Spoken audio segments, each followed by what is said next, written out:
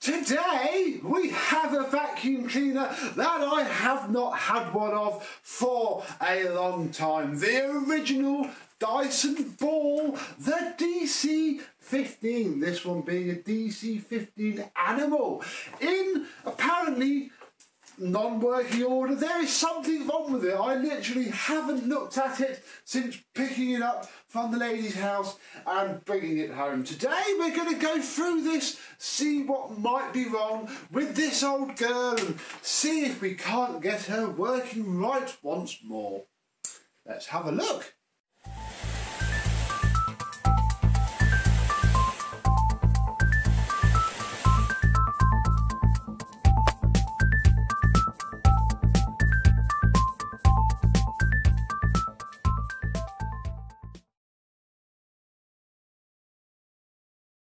Yes, hello, my vacuum cleaner chums. How are you today? The Dyson Ball. Look, back when the Ball was a big old thing, this was the first of the Dyson uprights to go onto the Ball model. And it was an actual ball, unlike the more modern ones, which are just two big wheels. Look, it zigzags around furniture to clean with less effort. This once flagship machine looking a little bit rough and ready now, bless you. And I cannot help but comment that it don't half look old and basic. I mean, we're used to the yoke doing all the movement now, but you know, you've got physical slidey stuff, you know, that things move and change and all sorts of anarchic old school things. No idea what's wrong with it though. We'd best have a look, and the first thing I noticed, although it's not probably going to stop the machine from running, is the state of the wand. Look, crikey, that's had its fair share of scrubbing around on the carpet to the point where it is wearing down into the actual wand itself. But the hose seems absolutely fine. Obviously the hose on these models tip down so you don't end up pulling the machine down with you. That's something that they don't do much of anymore. But yeah, bar commenting on the comical state of the wand, we don't really need to do much of it anyway. Look, you can see the gap in between the wand cap and everything else. I think what we should probably do is fire it up, because we could find all sorts of things that need sorting, but if none of them are actually the problem, I'll just be wasting my time and yours by going through it. So let's plug it in, turn it on, after answering the door. God, that was a postman at 5:05 on a Monday night, bringing me a week's worth of post, and I've seen these online. Look, one of the SIBO shop's nice new pens that I've seen advertised on Instagram. Thank you very much, Claire, I'd imagine, or Stuart. Very nice indeed. I like me branded pens. Anyway, we've also got two completely different bits of advertising for GigaClear, who are currently digging up the whole of Tame and making it the right mess. Right, what happens when we push the button? Suction seems okay.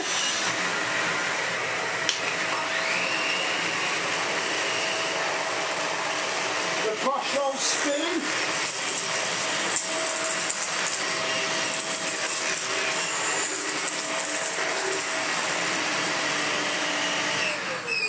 Yeah, the brush roll spin, but pretty much nothing else is happening down below. On the DC15 it's reasonably easy to check by removing the external hose, reclining the machine so the changeover valve flips across, and try it again.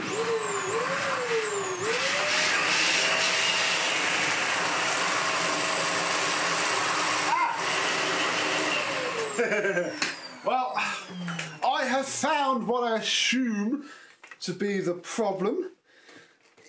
There is a piece of 3-core flex sheath, look, which is stopping the changeover valve from seating properly. Aha!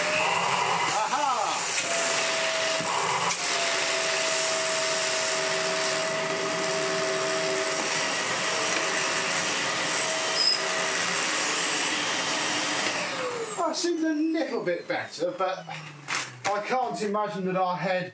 Oh, there he is, Claire. Oh, Blimey, forgot how massive they looked, although the end cap's not on properly either. Oh my goodness, what is going on? I think we shall get out the Victor V9 because this all needs a bit of a clean up anyway, and I'd like to check that we're not blocked anywhere. The filter seems to be pretty minging. I think this can all be fixed with 5 minutes of cleaning. Right, let's start by... Can't really easily remove the head on a DC15 because the wiring loom is all the way through and down to the bottom, so not be able to do much there. However, we can recline it back when we put it aside, and if I find my patented Dyson brush roll removal tool, we can crunchily turn these brush roll end caps and pull them out, and we'll give those a good old clean. They're full of fluff in there, which isn't going to do it much good, but the brushes are in good order. The thing with the DC15, it was built at a time when Dyson had build quality, when they had care about their product, so they generally last, unless they're physically damaged, pretty well. This is all fairly normal and should be relatively easy to clean.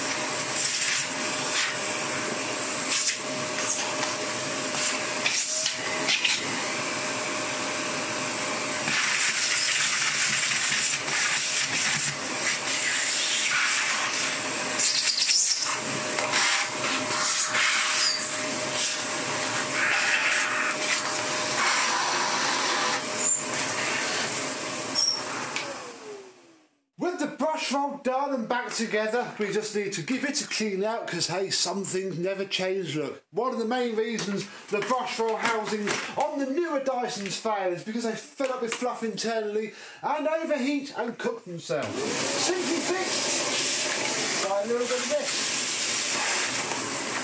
and maybe some of this as well.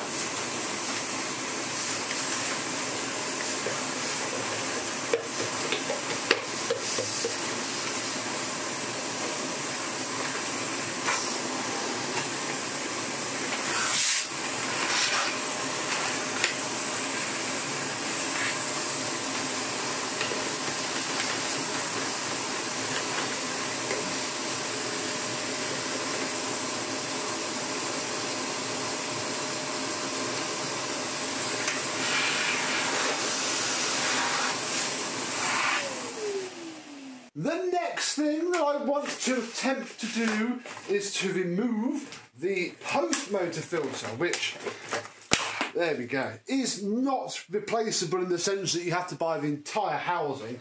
But again, there's a lot of dust on here, and in theory, a simple bagged vacuum.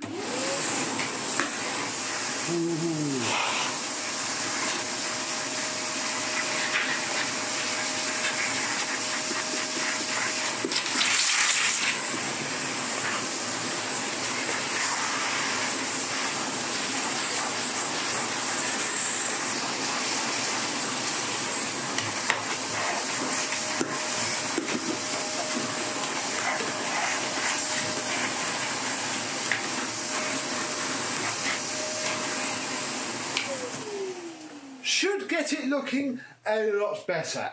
as should a damp cloth over this entire machine. Well, that is now looking a little bit better, should be a bit better.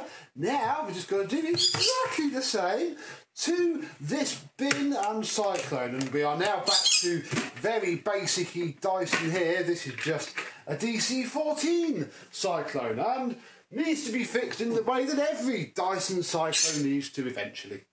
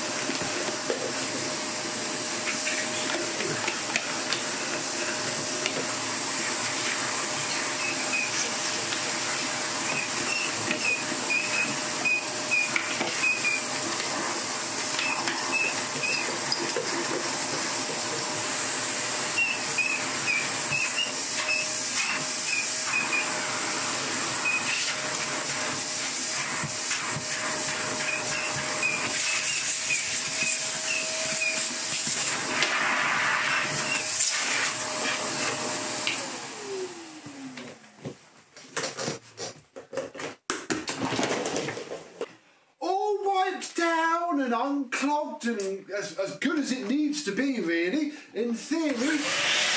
Oh yeah, much better suction.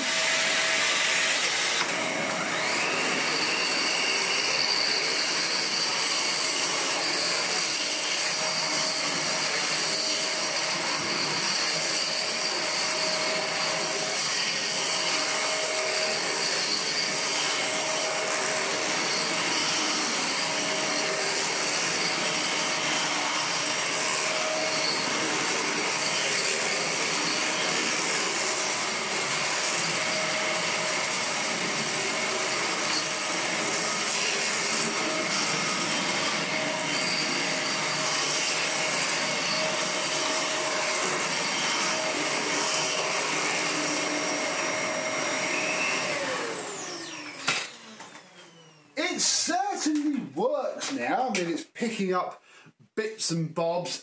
Does seem to be skimming the carpet. I think that's just what they did. There's also a heck of a rattle coming from the brush roll, which again, I think it needs new end caps and brush rolls, but that won't be done here and now. All we have done is unclogged it, got it working again. A cheap repair for somebody on what is now an old useless Dyson, really. I remember when these were the flagship, a good £300 odd worth of machine, the best thing ever, until what was the best thing ever changed, and what was the best thing ever was no longer the right thing for marketing purposes. But somebody will be very happy that their Dyson DC15 is back working once more, I'm sure. And can't remember the last time you saw one of these on my channel. Crikey, comment down below if you know. Have we ever had a DC15? I'm not entirely sure. But we have now, and they are old looking things now. We are very spoilt with the current crop of Dysons, as much as they last even less than these old things do.